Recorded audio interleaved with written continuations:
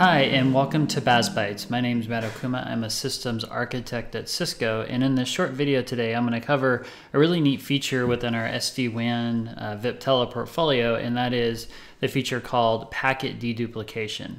And exactly like it says, this feature is really to help with packet loss on your WAN links. So the way that the feature works at a high level is, say you have two WAN links, and you want to ensure very critical traffic like voice or video or maybe ERP, medical processing data, etc. Your very critical data is never affected when there's a WAN outage, WAN loss, or a partial WAN outage due to blackout or severe packet loss. This allows for the traffic to be replicated over all the available links that you have. So I'm going to walk you through how to enable the policy of that feature and actually show you what it looks like. So to begin with, I'm just going to show you my lab topology here. And we're going to be focusing in on this host here. It's on VPN 10, sending traffic to this host in a simulated data center on VPN 10, and its IP is 10.10.40.2 right here. So I'm going to open the interface here just so you could see, open the interface here on this vEdge so you could see it, and I'm just going to show you a simple command called show tunnel statistics packet deduplication. And what you're going to see here is right now there's no packet deduplication going on, and false, it's not capable here. I'm going to ping that host just to show rapidly ping it here just to show you with the rapid command 100 just to show you that we have good connectivity there with zero packet loss. I also in this environment here have this WAN emulator.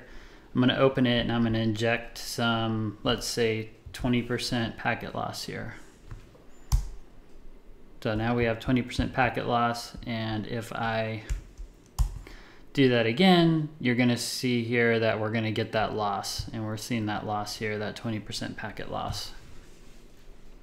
So while that runs, let me just jump over to vManage and walk you through how to create that policy for packet deduplication. So let's take a look at the policy which I have created here, which we're going to leverage. So I'm going to click on that. I'm just going to edit this policy so you could take a look at it with me. So I give it a policy name, packet deduplication final. I'm going to click on the traffic data here. I've defined, if we look at this remote site or the site list here, if you look at it, so I'm defining the traffic data. I'm defining, I want all my remote sites. I have all the remote site IDs here, 10, 20, and 30. And I'm saying I'm selecting VPN 10. VPN 10 there. So if I click the traffic rules and I click on traffic data, you'll see my packet deduplication here. And let's just take a look at this packet deduplication rule. So it's a custom rule that I created, so I added this rule, and if you look at what I created here, so I have a destination prefix list, and this is basically the prefix that I'm going to be going to, and that is, which we highlighted over here as 10.10.40.x basically. So I'm just defining one for this test, that's in that packet deduplication prefix list. And then I just created an action, and under loss correction, I selected packet deduplication. There's also several, I think 2 other options there, the forward error correction, some others. So by default, packet deduplication is going to replicate all traffic over any available over the available links. The forward error correction is a newer feature which will allow you to only send packets that are lost. So really trying to optimize that connection there, so that is available, but today I'm going to be testing just packet deduplication.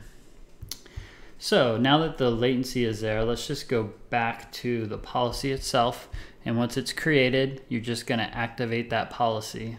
So this will activate the deduplication policy, the packet deduplication, and it'll push it to the vSmart. So let's wait here while this completes.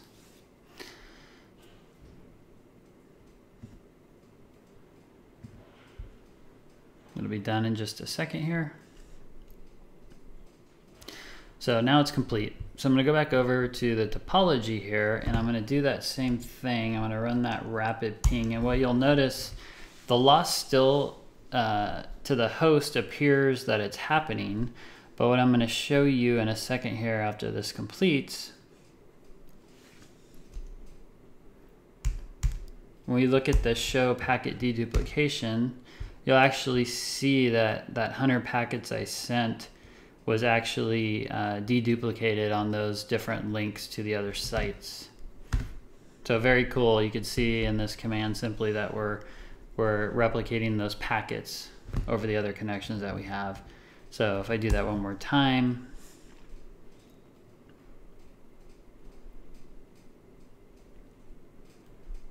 you know, we'll see 200 packets now. So let's just finish. We'll look at that command again. You see there now we have 200 packets that we've duplicated.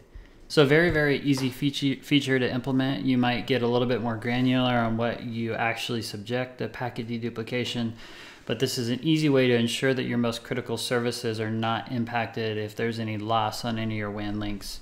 Very exciting feature to see and use. So again, thank you for taking the time today to watch this short video on one of the new features, newer features in the Viptela platform called packet deduplication.